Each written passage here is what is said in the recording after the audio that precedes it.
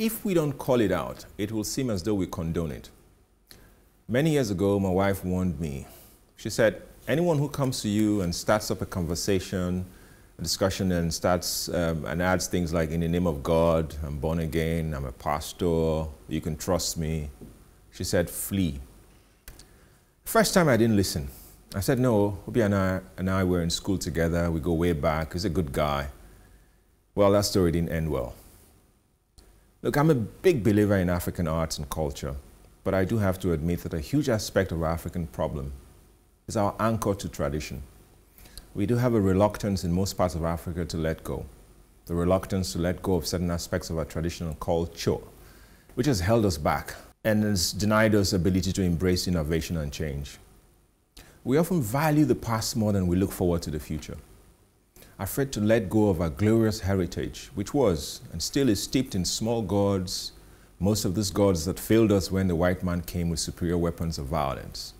Gods of unexplainable things, gods that can never be questioned, a disdain for exploration, a persistent apathy to new ideas, and indeed a sacred duty to excommunicate those who do.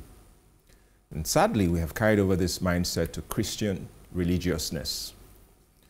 Touch not my anointed, you hear that all the time, has become the new cover for religious leaders and indeed political leaders who abuse their calling and exploit their flocks. See how conveniently we have moved on to the white man's gods, yet despising our own gods and unwilling to let go of our tradition. We rather enjoy the mercy of foreign gods and dread the judgment of Amadioha and Shango. Until our old ways give way to the new, we're doomed to live in this vicious cycle of self-harm and underdevelopment. When there's an abundant incentive to worship the status quo, there will equally be a corresponding high probability that we remain as we are, stagnant, and accusing others of our failure to move forward. Even within government and public service, there's a certain aversion to knowledge and rigor. Especially in Nigeria, this is my own personal experience. We want the best of everything, but abhor the hard work required. It is, after all, cheaper to call on God or blame others. We claim we want development, yet we delight in a destructive mentality of scarcity and anchor of tradition. Development and progress requires us to let go, question the status quo, embrace possibilities, and constantly adapt. Otherwise, the distance between what we hope for, wish for, pray for, and what we actually get will grow even further. So, do you want to jump in? He said,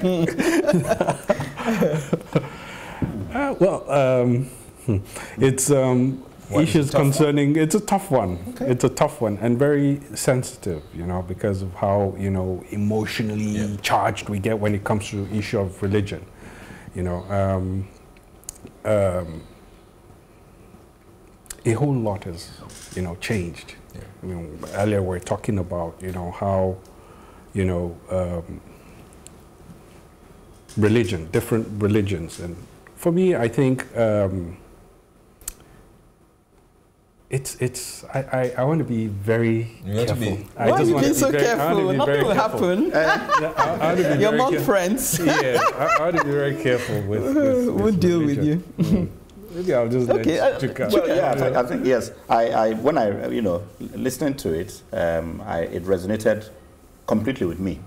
It's true, we don't want to let go of our tradition, and yet, at the same time, there are certain very important anchors within that tradition that we've so easily let go of, and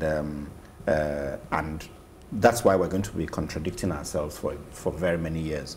Even as an architect, my buildings don't look Nigerian, but they are Nigerian because spatial hierarchy and space organization of, you know, of spaces within the buildings that I do are drawn from historical examples of Nigerian buildings. So I'm sure a lot of people were surprised at a lecture recently where somebody was saying Igbo architecture and mentioned 3 architects who he felt were today's Igbo architects. There was me, and I'm sure that drew shock from everybody because, like, that guy's a modernist, I mean, you know, and all that. And what it is very simple. There are a lot of people who in our field feel that unless it looks like that Igbo building from 100 years ago, then it isn't. And that's not true. We must make progress. It's a must. There must be that evolution and movement and innovation. We have to, you know, I'm not saying change for change's sake, but you have to. Times are different, and you can't tell me that the same thing solves the problems of today. Well, I mean, my issue, I like the fact that you are looking for, I call it a backstory, as to why we are the way we are. You're trying to, because I think, like we just discussed, xenophobia, unless you puzzle these things, unless you apply your mind to it, you're in danger of just ending up in this cycle of, and not understanding what is triggering certain behaviors, certain attitudes. And it's clear we seem to be caught in a kind of warp. It's a circle. Yeah. So, yeah. But there's certain things for me that are contradictory in what you're saying. So, for example, and I'll let you answer when I finish, I'm not clear what is the old and what is the new. And I'm not clear, for me, it would work better to sort of say, okay, we have a certain way of approaching things as a people, and that plays out in the way we do politics, in the way we practice religion, even in the way we relate to our fellow humans, even in the way we do business. Because I know my in-law, who is South African, just happens to be, was saying to me that we have a way of, white South African, we have a way of revering, that his problem with the way we do business is that we still carry on this reverence, you know, which translates to nepotism. We don't want to hold people accountable in ways that we should. And so we don't practice professionally within our business systems. So he has a problem with the way, you know, you oga. So you won't make the oga be transparent and give you, and so he sees that in the way we relate to ourselves. And he would like to see more of, why haven't you done this in a professional capacity? That way, maybe we'll have systems that work for us. And he sees it in our politics. He sees it in our religious practices. You know, touch not my anointed. So that's the way I would want to approach that. We're already a people who are predisposed to be a bit too reverential for reasons we haven't even articulated to ourselves. And so we find it hard. You know, like I as you all know, I practice, I'm a Christian. But I always have issues in church gatherings because I refuse to call anybody daddy or mommy. And I tell them the reason I won't do that is because I want people to hold you accountable the day you say something outside of what is scriptural. And they don't like the way I approach my own, because I say, you're not God. You're just an instrument that God could use, but you could also deviate. So I want to be watching you from enough of a distance. I don't subscribe to all this mentoring. Yeah. And people come to me and they say, I say, don't mentor, because I can easily adopt, I can watch Seidu without him becoming my mentor. And I can take things from him. Yeah, you know, absolutely. I can, you know, you would know. I don't need to take everything from me, because I know that the day you then step outside of what is right, I'll quickly abandon. Why must I mark your footsteps? Why are we always looking for someone to come under? So those are my issues with us, and I wish we were less like that and more critical, more holding people accountable, and understanding that we have a right to say to someone, why are you doing what you're doing? Give us an account of your stewardship, without fear, without feeling as if you've done something wrong.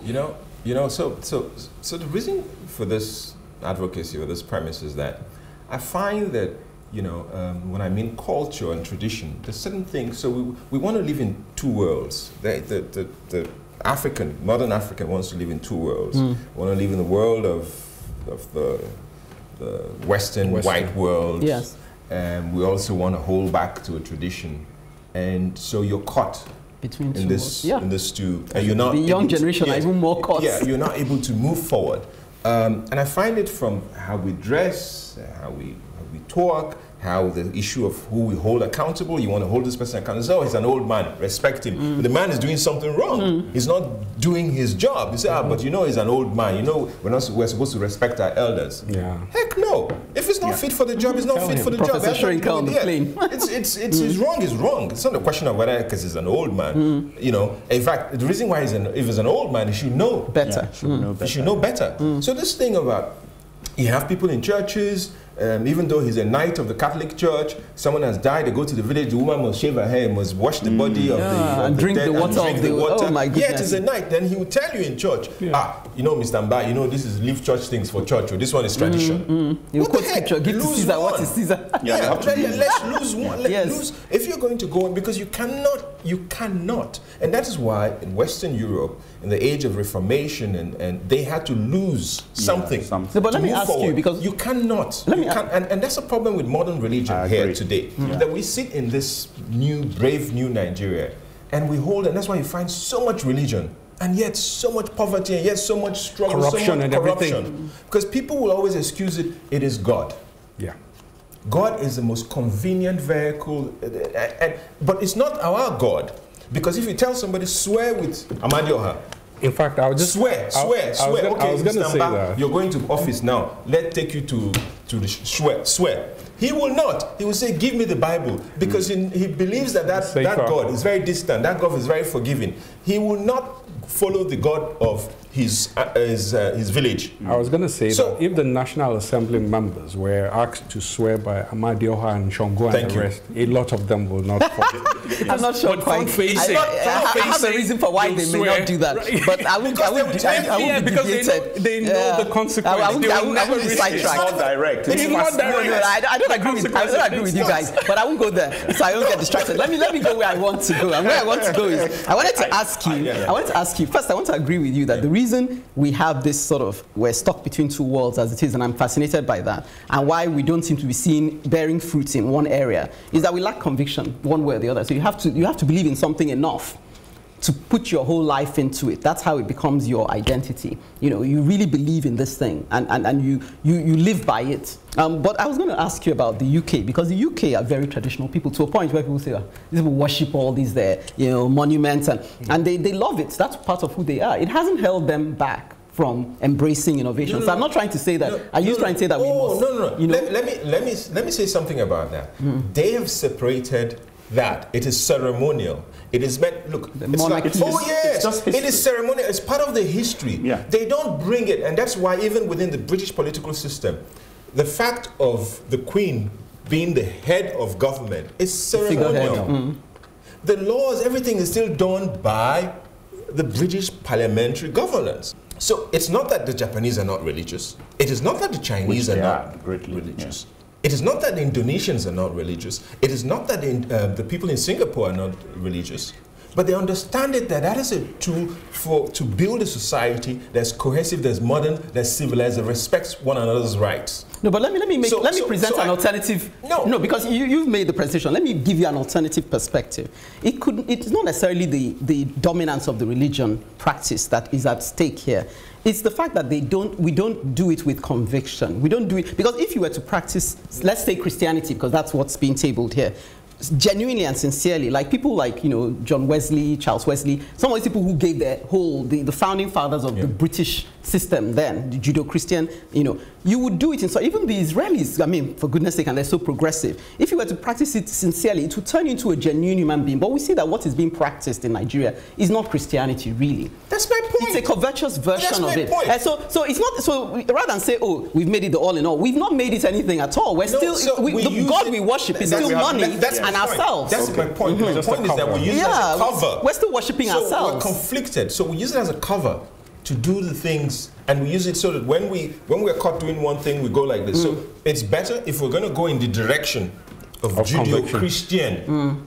You go that way. Direction. Yes.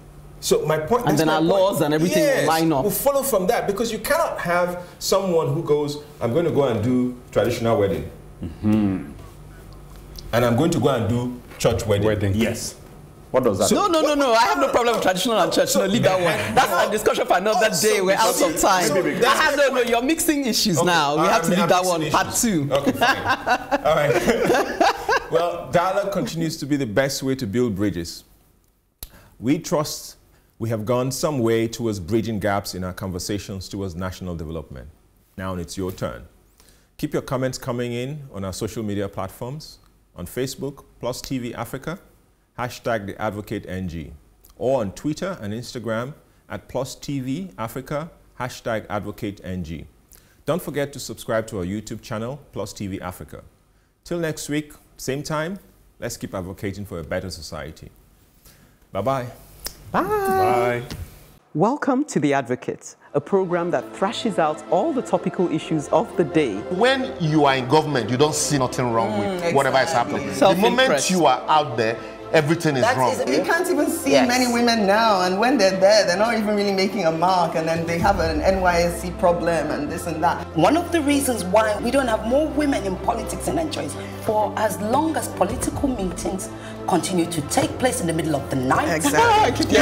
Really disastrous for a president to even say to be unaware of the chief justice. It's a ploy. It could be a strategy. That strategy was very terrible strategy. Because the box stops at your table. Whether it's that we don't look after our cities and quite frankly, Nigeria is becoming a very ugly place. When you are the only one feeding the people with this news and there is nobody countering them, it becomes, you know, the news. Yeah.